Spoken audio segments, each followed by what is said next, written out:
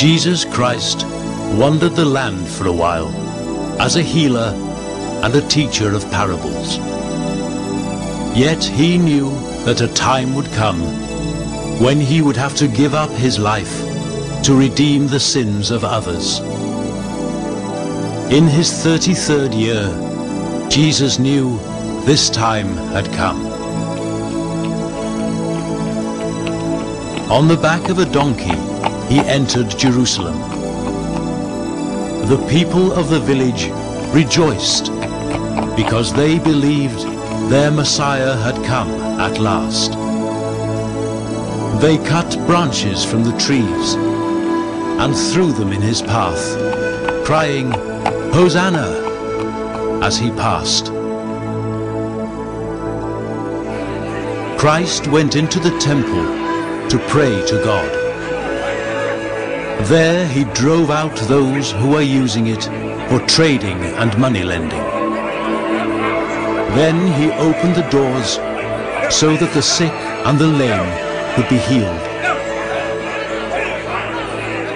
The priests of the temple were very angry and plotted against Jesus. They spoke with one of his 12 disciples, a man named Judas, who agreed to betray his master for 30 pieces of silver.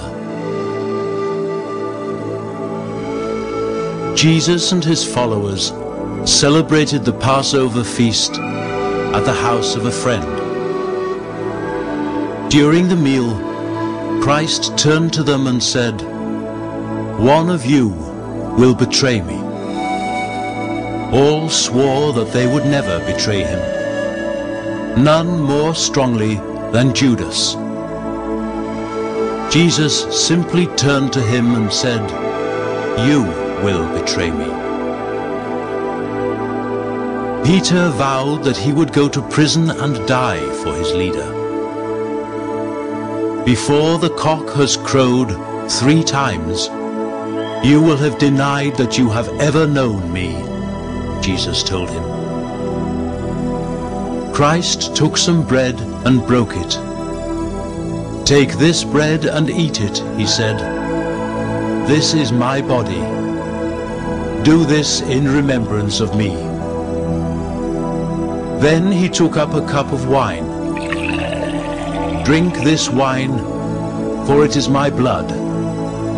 Do this in remembrance of me."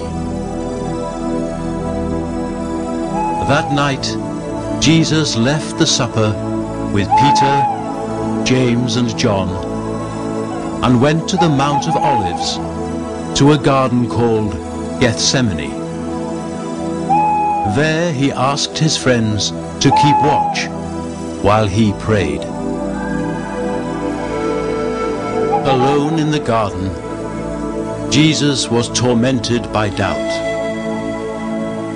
He called on God his Father, begging that he might be spared from the cross. "Cannot this sacrifice pass from me?" he beseeched. He prayed all night, knowing that the soldiers must soon come for him. At last, Christ knew it was time, and he climbed to his feet. He must make his sacrifice if the sins of mankind were ever to be redeemed.